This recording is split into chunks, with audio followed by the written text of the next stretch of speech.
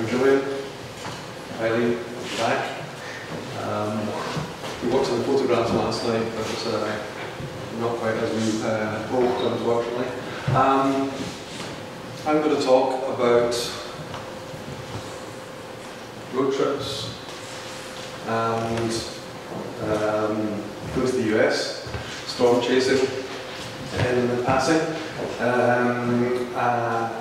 and motivations and experience for using OSMAND Plus, which is an application on Android. The USA is a big country. If you go there, you want to get around the place. In the past, we have used a proprietary Windows application, which has become unreliable. And we wanted to go down the open source route. And we wanted it to be portable, we wanted it to work. Now, we go there, we love travel, we love geology, we love photography. We love our gadgets, we've got rid of our gadgets. Yeah, I'll proceed on. Thanks, Chris. In the past, oh sorry, I'm just going to do some gratuitous pretty pictures. We go there because we like the scenery, we like the pretty pictures, we like the landscape, and we like looking at dramatic things which you don't see anywhere near Glasgow. So apologies for the gratuitous holiday slides, but in the past we have used an application from Delorme called Topo North America. Very good Windows XP, Windows application. That worked very well. My previous laptop had a physical serial port, and I could connect up my trusty Garmin 60 CSX serial data out of the back of that into the back of the laptop, and in VirtualBox map the serial port, physical serial port into the virtual serial port for the Windows XP VM, and that was terrific. It just worked. It gives you topographic maps, 3D views, terrain, routing, etc. For the whole of the US. However, we've moved on, technology has moved on, that laptop has been retired. We still take this with us, but we wanted to use a Windows 7 laptop, Eileen's portable one. We found that the application, lens caps off better. We found that although the Topo North America application would run, it would regularly blue screen on us, just at some critical bit where you're coming up to some interesting junction in the middle of nowhere, and you don't want to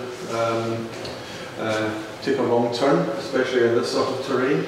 We've actually got another photograph which we're not showing of cyclists going down that, rather than me, I think. So we needed an alternative. The Topo North America worked very well, but it was great. Only now really for sort of planning where you want to go. Strategic navigation, as I refer to it. Actually, when you're actually out on the road and you're trying to find your way around the place, then it didn't actually work. So we needed an alternative, and the solution that we found was one bit. Sorry. That's not the tablet, that's the baby mic. So we now have OSMAND Plus on tablet.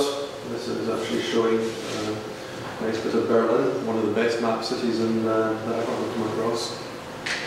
£4.99 from Google Play. think it's pretty good value for money, given that the data, once you've bought the application, is free. You can update it as often as the data gets updated. You can get free OSMAND without the plus, but you're limited to 10 area downloads, and once you've downloaded those areas, I don't think you can refresh. So we've gone for the expensive paid option.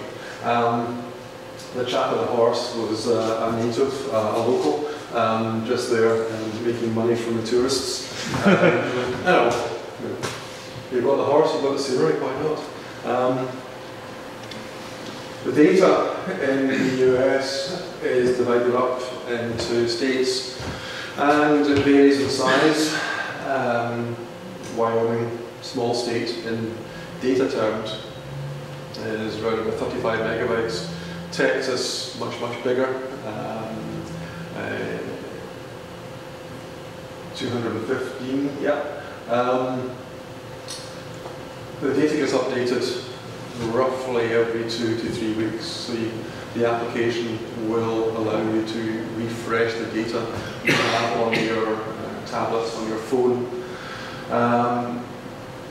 And the beauty is that you don't need to have a data connection, a 3G connection. Everything is completely autonomous inside the box. Although when we go, we get a local SIM, so we can get data on the road. We actually don't need it to actually do navigation. It's completely baked in the application. So, before you go, knowing that you have 2 to 3 week cycle time for the data refreshes, if you know you're going to a particular area and you've checked the map and it's not particularly well mapped, or it's not mapped as well as you want it to be, then fix it before you go. Certainly we add in the hotels that we know we want to stay in. The national parks, of course, are all in. But anything that is of interest to you, refresh it, fix it before you go, and then don't rely on your local 3G SIM to actually download for the first time when you get there. Given that you can have multi-gigabytes of data on your device, then you want to do it at home over your home Wi-Fi before you go. So, what's not, I should say, okay, front's all wrong, sorry about that. I should say that Aloysius here has his own photo album, Aloysius in Yellowstone, Aloysius in Monument Valley, etc. The favourites within the application are effectively a single level of folder, so you can create a USA folder, you can create a work folder, you can create a friends folder.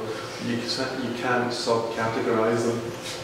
It would be nice if you could create a hierarchy and do that. Sorry, this is all kind of, the font's changed, it's not quite rendering correctly.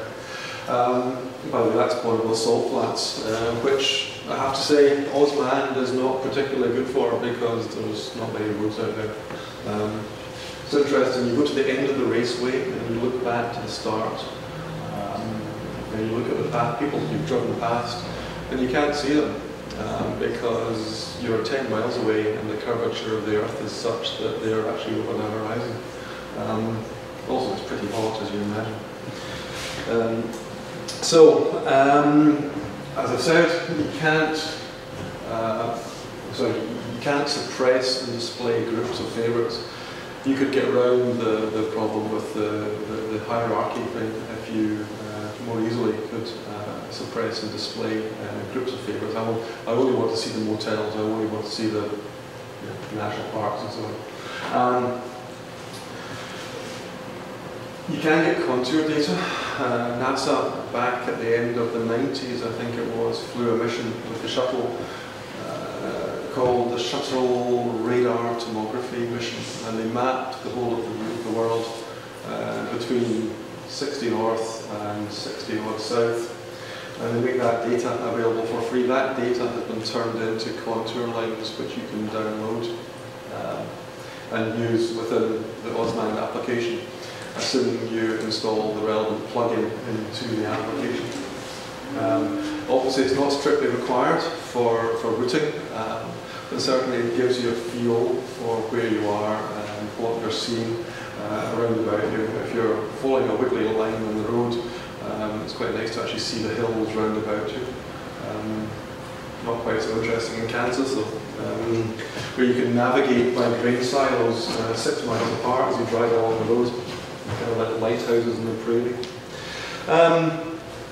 The contour data comes down in 1 degree squares, so it's not a square.